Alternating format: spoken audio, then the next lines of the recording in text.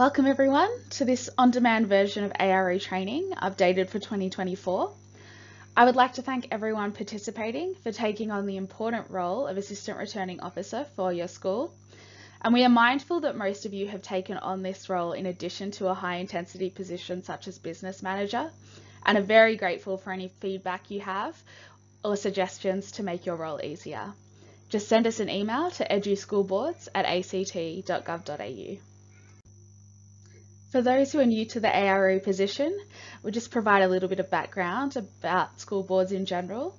So the school board is a formal mechanism for parents, carers, staff, students and the community to participate in school decision making.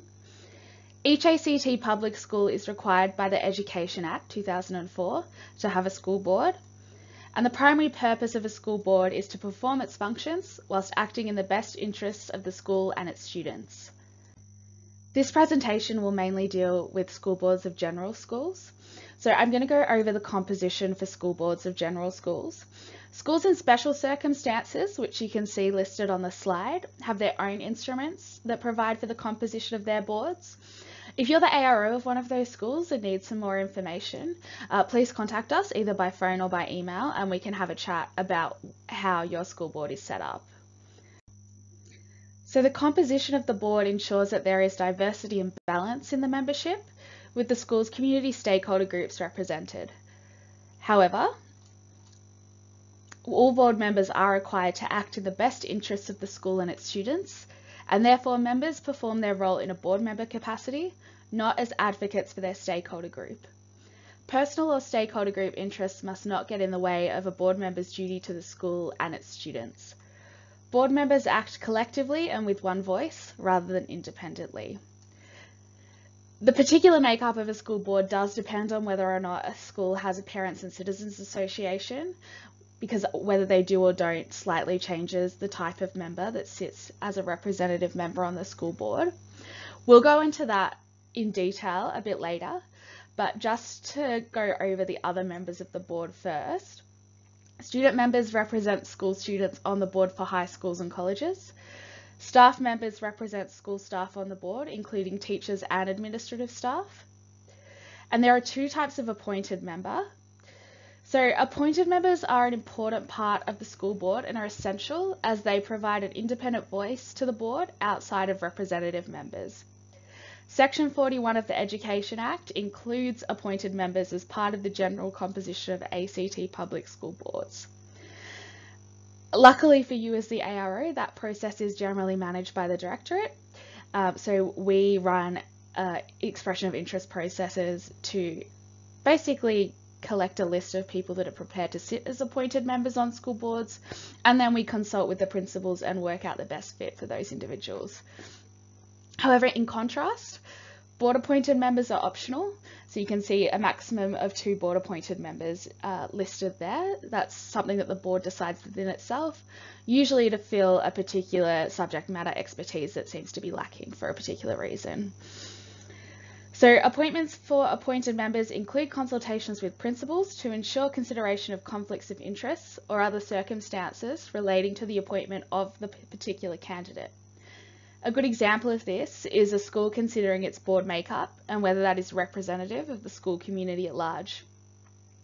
Appointed members can be reappointed for a new term after their term has finished, but they must be formally reappointed through the EOI process. You or the appointed member or the principal can indicate in an email or through the EOI form that you or they wish to be reassigned to the same school board. Appointments are required for all members through the processes set out in the school board handbook. If you believe a member of your board has not been formally appointed or reappointed, please contact us and we'll work out how we can fix that. Thanks. So now we'll go through the important people for the appointment of school board members. So firstly is the returning officer. So the Director General of the Education Directorate is the returning officer for all school board selection processes, although this power is delegated to Governance Branch, which is where IA and the school board team sits. The role of returning officer is to appoint persons and end appointments to school boards in accordance with the Act, and to resolve disputes arising from selection processes and school board operations. Any issues in relation to school board selection processes must be provided in writing to the returning officer within 14 days of the conclusion of the selection process, and that can be done by emailing the school board's team. With the exception of board appointed members, the returning officer has the exclusive authority to appoint a person to a school board. In all cases, the term of the member's appointment does not commence until the appointment has been formally made by the returning officer. The results of a selection process must not be made public until after an appointment has been made by the returning officer and the result has been provided to the principal by the Education Support Office. And now, most importantly, we get to all of you, assistant returning officers. So unlike the processes for members of the board, there is not a formal process for identifying an ARO. Given the work required in the ARO position, particularly the need to work closely with the school's principal and board chair, it is recommended that the ARO is a member of the school staff. If you are moving on from your ARO position, please notify us and ideally provide a contact point for your successor if possible, so we can maintain accurate records, and this ensures that we have the right contacts when we are setting up for each round of elections. So the key difference between the assistant returning officer and the returning officer is that the assistant returning officer, all of you, basically assist with the process of the elections, whereas the returning officer is the formal delegate for approving appointments. There are some eligibility criteria to meet in order to nominate for particular positions on the school board. So staff members must be currently employed as a member of staff of the school, and it applies to all staff, including casual employees. And similarly, student members, where applicable, so only for certain high schools and colleges, must be a current student at the school who attends classes or participates in an education program conducted by the school for at least 12 hours per week. And like I said before, it only applies to certain high school and colleges. There are 3 subtypes of parents and citizens members, and note this is a change that started in 2021, so if it's been a few years since you've been an ARO, make sure you're across this change. So for schools with a Parents and Citizens Association, there would be 1 member from the P&C Association of the school and 2 members from the parents, guardians of carers and students at the school. And then if there aren't enough parents to fill those roles, then the parents' positions can be filled by a member of the local community of the school. So the P&C Association member on the board must be a member of the P&C Association of the school, and that's defined in each association's own constitution. Membership is usually automatic for parents and carers of students at the school, including any who teach there.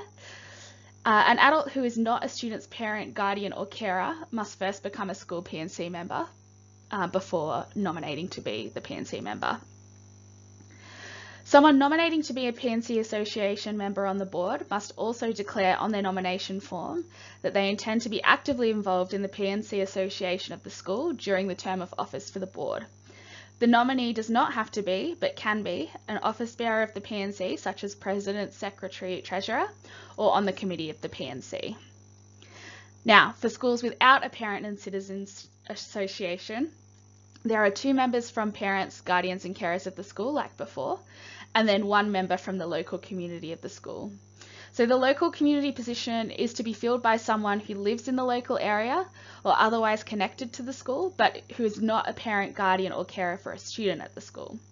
So for schools without a P&C, if no local community member can be selected, like no nominations are received, then up to 3 parent members can be selected. So for key dates for 2024, the Directorate publishes an annual calendar of key dates for each stage of the selection process on the school board's webpage. This is published at the end of the year, ready for the following year. It should be used in conjunction with the school board's handbooks. Nominations forms can be found on the school board's page on the education website as per the included link. So the selection of school board members must be undertaken in accordance with the procedures outlined in this section to ensure that boards have enough members to enable them to function. Templates have been created for each stage of the process, and a process map is available on the school board's webpage. Before the end of the year, the ARO must identify the school board appointments that are due to expire on 31 March of the following year. The ARO may need to liaise with the Directorate to check the terms of appointments for their school board members, and this can be done just by sending us an email. If vacancies on the school board are due to arise, then the Assistant Returning Officer must prepare the school community for a selection process. If there is more than one position in the same membership category that will become vacant, the ARO should inform the principal so that the board considers staggering appointments. To ensure there is a continuity of knowledge on school boards, it is recommended that appointments to the school board be staggered. School board positions can be identified as 1 or 2 year appointments so that a large number of school board appointments do not end up at the same time.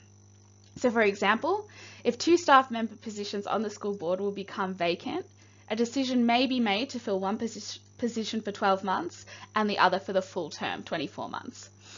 This also avoids the requirement for selection processes for all positions to be conducted at one time.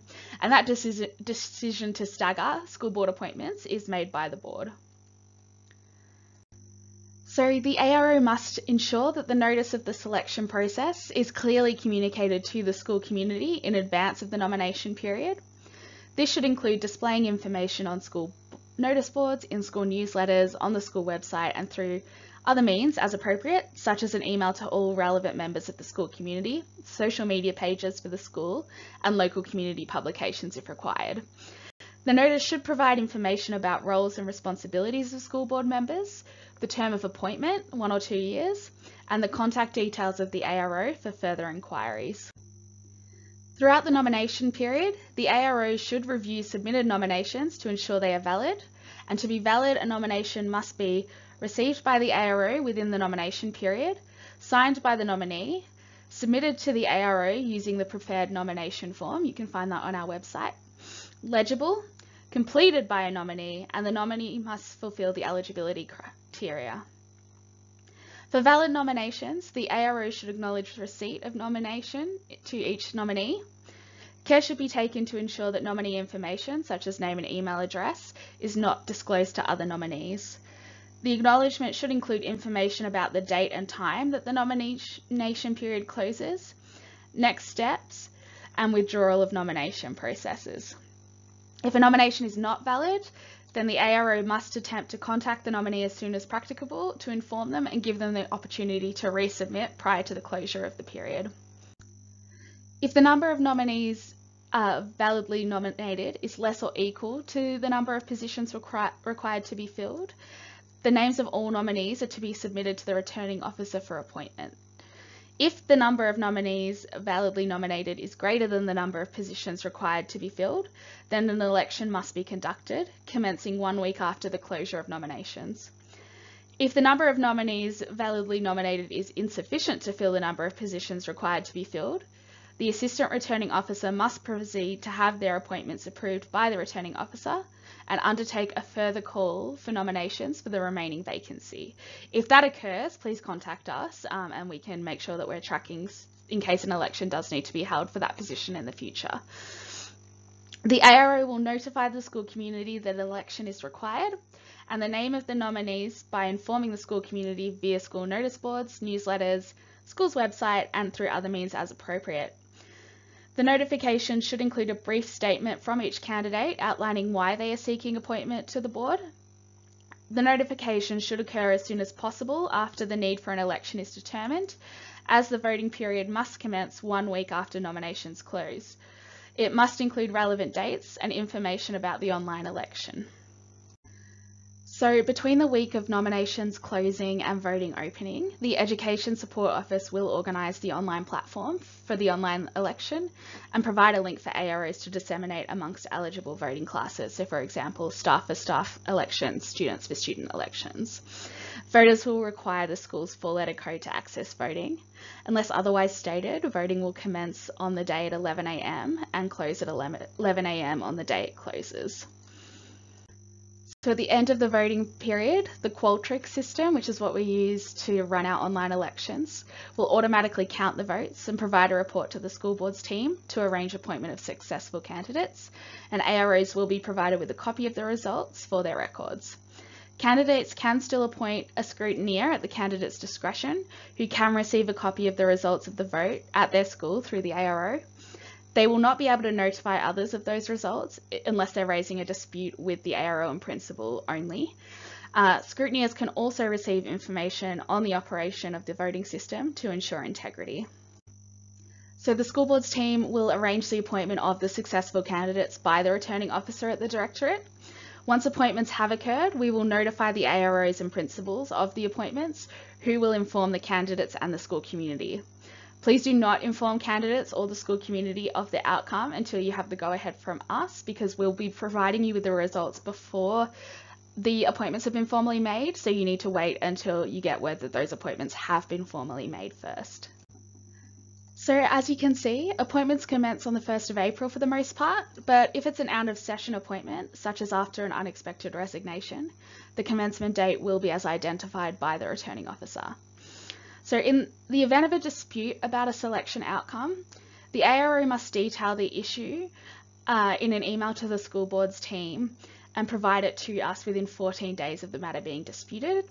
The issue will be considered by the returning officer, who will determine one of the following: either that the selection is void and a new selection process must be undertaken, the selection outcome is incorrect and a different candidate is to be appointed, or the selection outcome is correct. The decision by the returning officer will be provided to the principal within 14 days of being notified of the dispute. If a new selection process must be held, it should be conducted as soon as possible. And if you believe a dispute is likely or you have been contacted regarding a dispute, please give us a call as soon as possible to discuss. So casual vacancies may arise throughout the year. If you do receive a resignation, get in contact with us and we can assist in working through which process to fill that position is most appropriate. You'll see the sort of different options that are listed on the slide depending on where your school's sitting at and also how close it's been to the last election period. But our school board handbook on selection and appointment of members has a lot more information about casual vacancies. And thank you everyone for participating in today's session. Please reach out if you have any questions by phone or email, and I'll get back to you as soon as possible. Have a lovely day.